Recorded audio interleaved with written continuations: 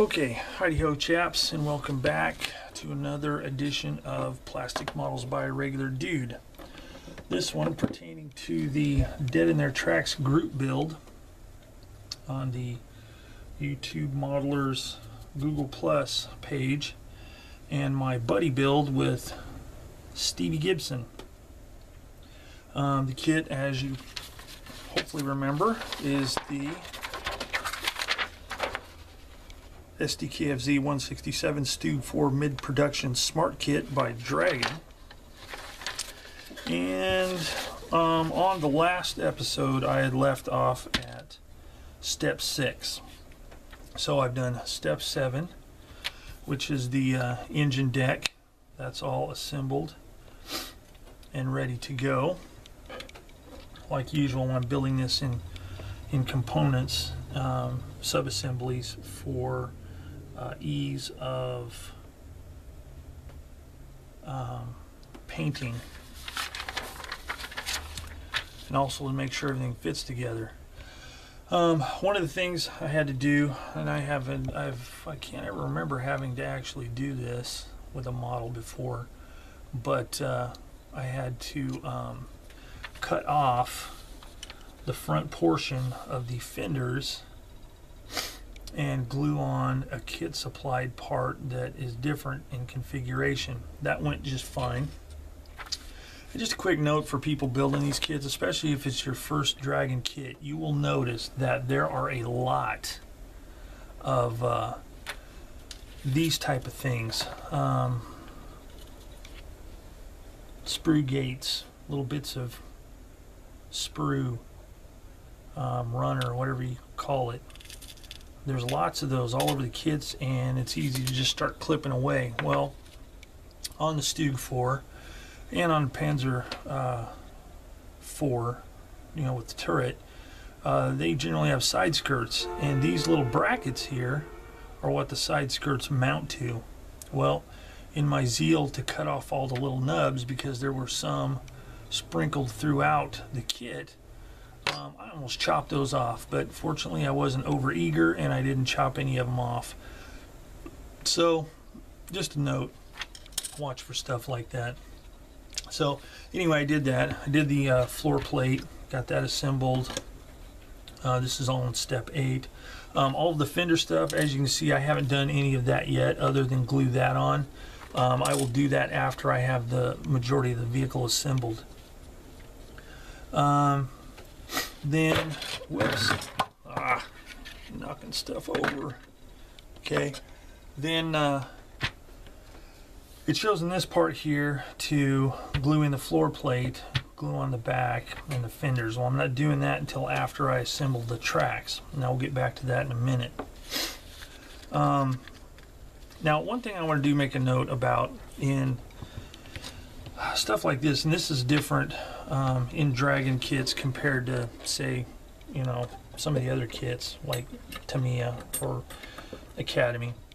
This floor plate, there is no definite spot where that floor plate goes. It's not like there's pins or lineup marks or anything like that. It just shows it dropping in there. And as you can see on the bottom, it's just perfectly flat. It doesn't really show. So that's why I'm not putting this stuff together until I can start test fitting some stuff and make sure it assembles correctly. So anyway, that's that. So actually, I think once I glue this bulkhead in here, that's probably what will allow that floor plate to align. Yeah, I'm sure that's what it is. But anyway, I still need to do that. But I wanted to get some of these sub-assemblies first. So then came the main gun. And here it is, and I did not, it's a very nice gun. It fits together well, and the detail is really nice. I'm sure you can see there. But I'm sure you can also see that there are seam lines and seams where halves are cemented together, and normally I clean those up and I fix them and I make them look all beautiful. Well, none of this is going to be seen, so I know some people do it no matter what, and I generally do, but in this case I'm not concerned with what's going on the inside of the hull. even though there's a lot of detail and stuff, but it's got hatches on it, and I don't plan on having the interior of the vehicle exposed, so you know, I'm just gonna let it ride.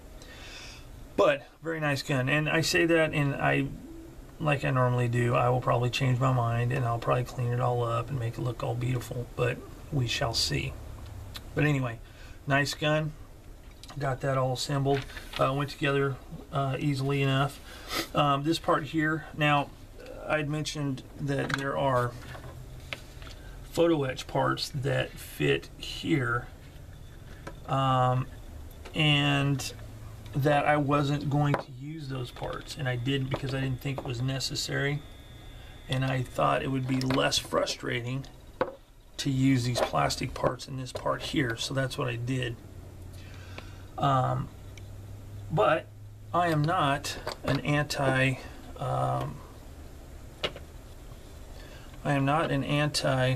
photo etch part person, and I will show you proof of that. I'm going to straighten this part up real quick. Like, the nice thing about, to me, extra thin is you can straighten this stuff up even after it's dried. Just apply a little bit more, it'll soften it up and get it put in place. So anyway, let's see.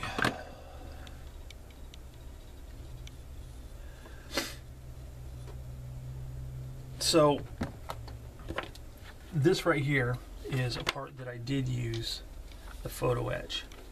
It was easy to put together, and I think in this case it looks much nicer than the plastic part. The plastic part would have been really kind of chunky looking compared to this. Let me turn on its side and let me zoom in a little bit here. See if I can show you a little bit better what it looks like. Okay, as you can see, very fine. It was easy to bend together and to put these C-hooks in place. It's got this nice little wing nut detail, and I think after, you know, I get it kind of assembled and everything, or installed on the kit, I'm going to twist that wing nut a little bit so it doesn't just look like a flat piece of brass. It'll look like a wing nut that's been spun on there. So nice photo etch. That's where photo etch, in my opinion, is good. Also here, this photo etch part goes on the bottom of here. It also, you know, does it really need photo etch? I don't know, but it came with it and it looks decent and would allow a person to you know, maybe put one of the road wheels in and leave it open. It's, you know, look kind of neat. I don't know, but I think that's the only part. I don't think there's a plastic part for that. But wheels go in over top, so it's not really that big a deal. Then, so I got all that. Haven't done the spare wheels yet. I'll wait till I, you know, start doing some painting and I'll put those together. The interior of the hull where the radios are, got that together, that's step 11. So this is all step 11 here. Got all this put together, and again there are photo etch parts here, which is this part here. That was very easy to put together. It looks nice. Photo etch here, you know, kind of the hatch stop. Let's see, all of these bolt-on armor here. Sorry guys, forgot to zoom it back out. What a goober. Okay, sorry. Photo etch there, in case it was off camera. Photo etch there. The bolt-on armor. All of this stuff, this part here, all of this stuff that assembled on here, where the weld seams are, I mean, everything fits together really nicely. So it looks like a weld. There's no gaps. There's no, you know, weirdness going on. I mean, it looks like a weld. It doesn't look like something just tacked on there with a weld bead on the edge. So that's kind of nice. You know, you can see the interior detail here of the radios, the exhaust, ventilation fan. On this side, this is where the spare tracks go, and I think that might be on the next page, so I'll come to that in a minute and tell you why I did it like this. Then after all of that, then we have the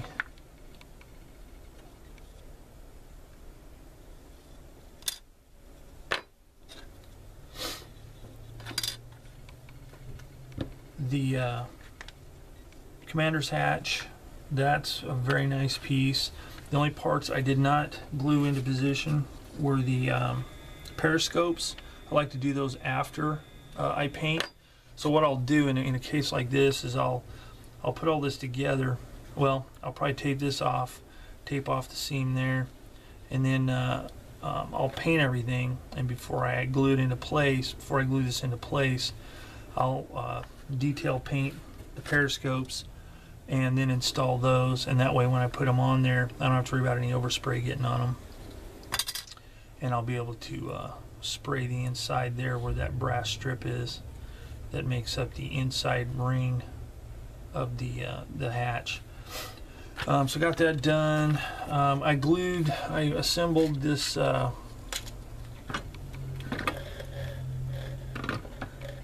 machine gun mount here for the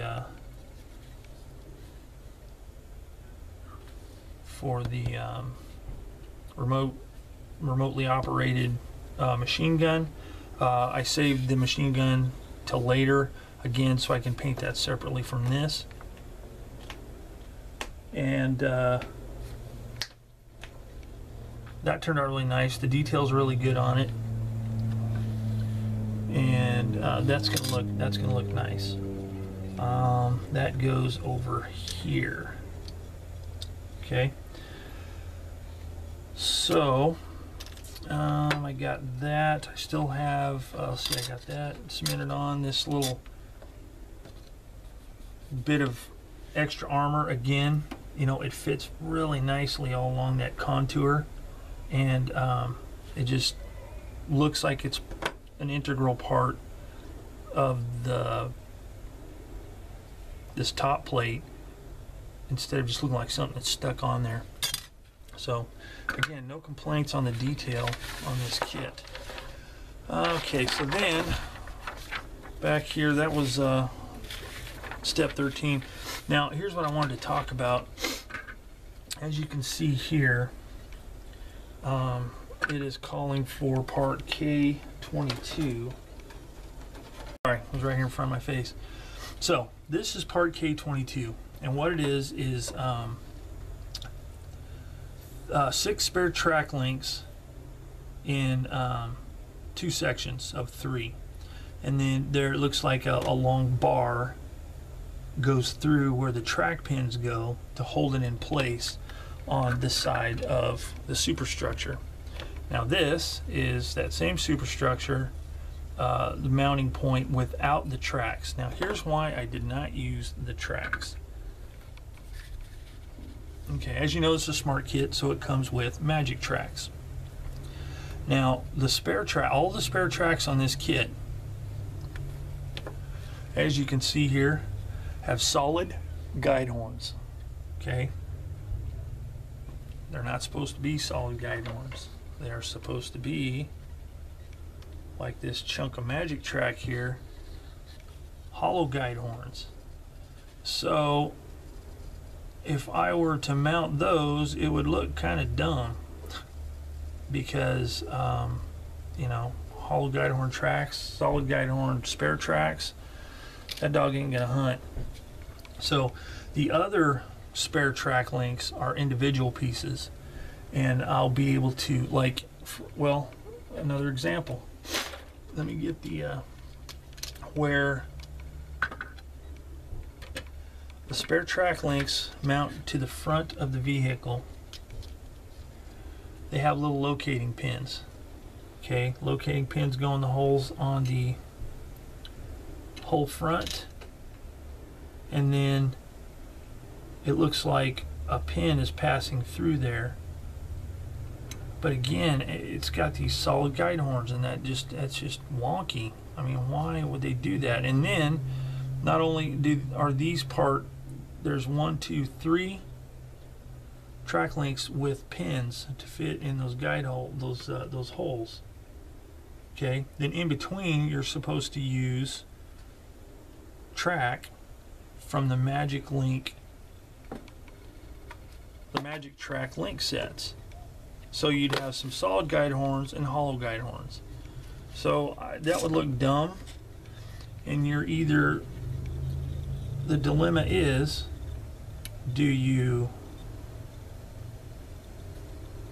try and hollow these out? It could be done. I've done it before, but it seems like a lot of work. Or I could cut these off and cut some off of the extra links and glue them in place, which that's feasible.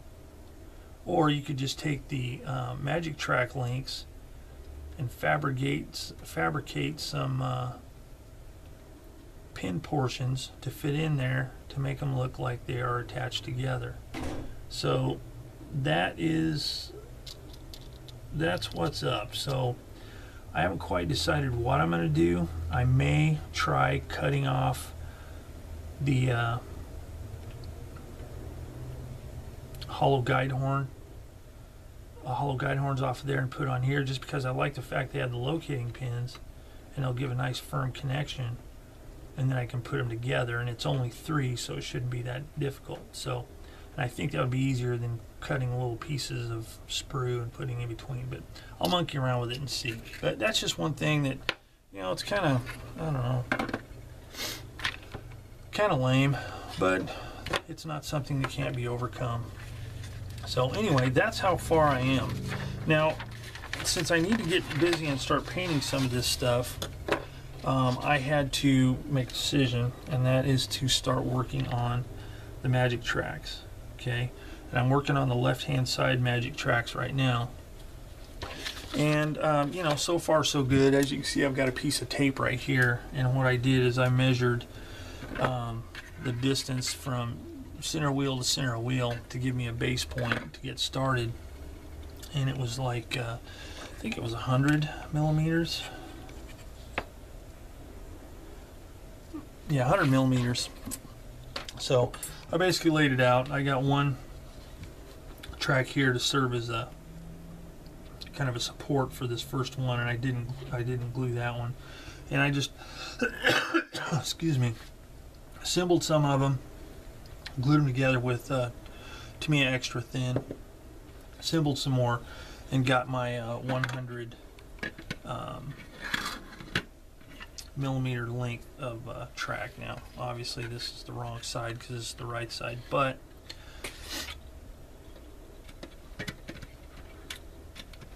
just wanted to see what it looks like. Now from there I'll do the other side as well, and then I will begin working on the top part of the track. I'll start cementing some together, and then I'll begin draping them with just a slight amount of sag, not over rambunctious, but some slight amount of sag, and get those shaped up. And then ultimately what I would like to do is have either 2 pieces or 1 piece that I can take off. That way I can paint this and paint the track separately. So as I progress, I will keep you guys updated with my success or lack thereof. So anyway, that's where I am with the group / buddy build with the Dragon SDKFZ 167 mid-production Stug 4. So I'll call it quits there, get some more work done, and I will come back at a later date with the next update on this particular kit. So as always, thanks for watching Plastic Models by a Regular Dude, and I will see you all next time.